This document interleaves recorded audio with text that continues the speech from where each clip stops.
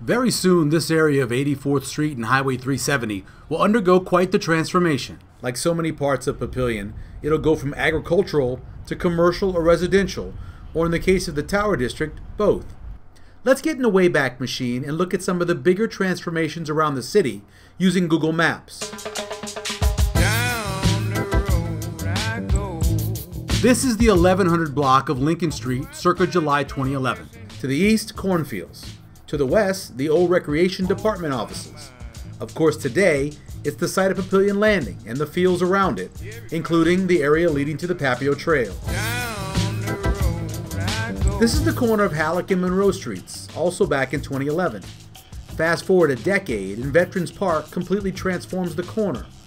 The same is true up the block, where an empty field sat, and now the Butterfly Garden is in that spot. In fact, the sign in the photo is announcing the grand opening of the park back in September of 2021. Down the road I An even bigger change happened here near 130th and Cornhusker. A dirt road dividing some cornfields is now the entrance to Prairie Queen Recreation Area. Here's a look from the 132nd Street side. Still quite the transformation. Speaking of recreation areas, this is along Schramm Road, now one of the entrances to Walnut Creek. And facing the other direction on Schramm, houses where acres of corn once grew. As for the apartments, the corner of 96th and 6th Street back in 2011 is now Lux 96.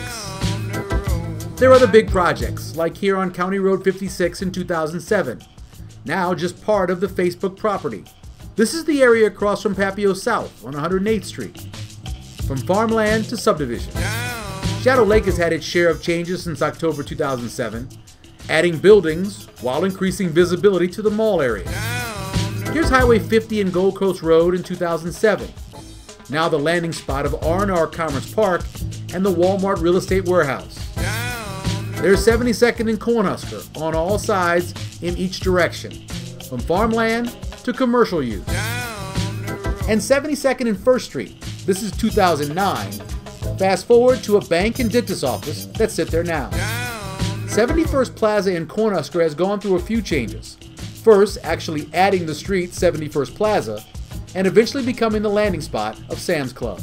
It has been quite a 2 decades of change and growth for the city, and the project at 84th and Highway 370 will be one of the biggest, but certainly not the last. For Papillion Now, I'm Michael Severe.